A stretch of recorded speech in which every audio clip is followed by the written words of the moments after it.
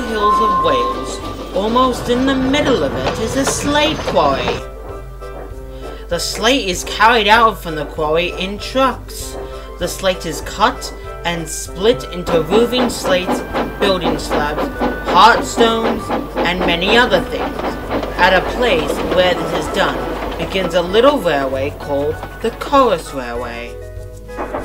The engines take the finished slate along this line to a town down in the village. From there, go on a big railway to places all over the world.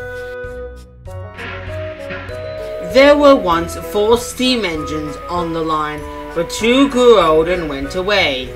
None of these engines had names, just numbers. The other 2 engines thought names were nicer, so they called each other after their makers. Number 3 was called Hugh, and number 4 was Kerr. Kerr was much younger than Hugh, but they enjoyed working together.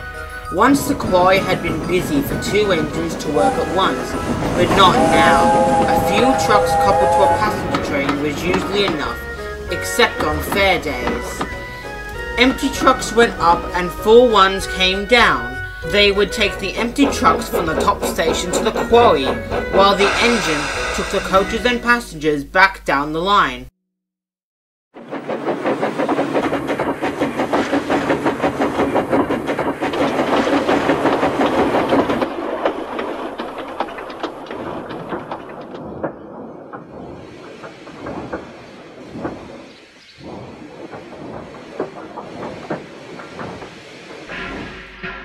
The engines lived in a shed about halfway along the line. One fair day, Kerr went early to the bottom station. The weather was wet, and Hugh was glad to have an extra hour or 2 out of the rain.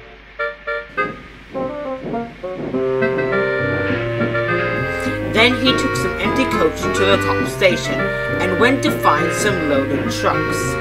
This morning there were more than usual, and there was delay before the train could leave the top station. Hugh was worried. He always tried not to be late with his train because he knew that some of the passengers wanted to go to places on the big railway. He rode thankfully into the station at Chorus. It had a roof over the lines, and he knew he would be sheltered for the rain for the few minutes. Peep, peep, he whistled. Please, hurry up, we're late. The people hurried, and Hugh was soon ready to go.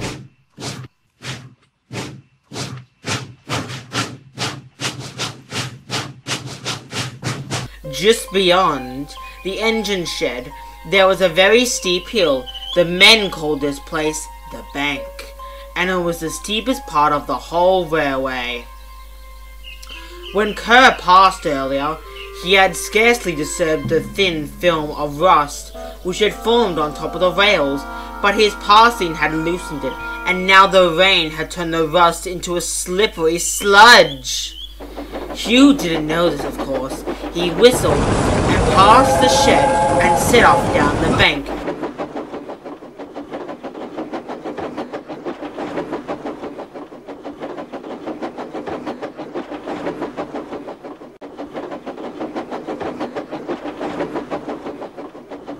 He soon realized he was going too fast.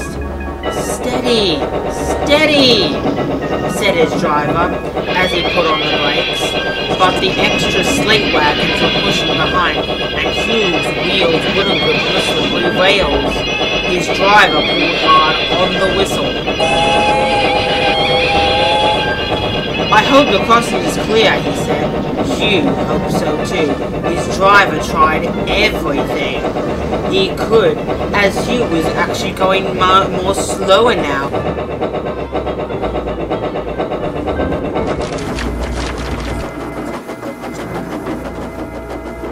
But as they rounded the corner whistling loudly, they saw the crossing lady hurrying to open the gate.